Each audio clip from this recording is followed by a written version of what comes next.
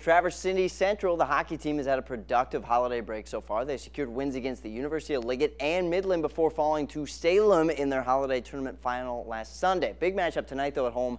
They're hosting a top 10 team in Division I. That would be Grandville. If you haven't heard of the Bulldogs, they're pretty good. Already up 3-0 in the second period when we join this one. A shot gets stopped at first here by the goalie, but Connor Fisher gets the putback to go, makes it 4-zip road team. Then a 2-on-1 situation. These are never good.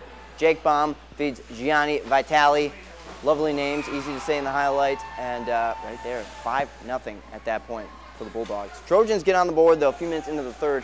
Derek Becker and John Peters, they're both in front of the net there. Both kind of get a piece of it. I can't really tell even in super slow-mo who got it, so I'm going to give it to both of them. Equal tie. More Grandville, though. Baum, check him out, number 7, gliding through the ice. Goes from the side along the boards all the way to the inside, and he goes top shelf. Just filthy work by Mr. Baum. But Central, don't sleep on them. The Trojans scored 3 goals late, made this one a lot closer than had any right to be. 6-4, though. Grandville gets the win.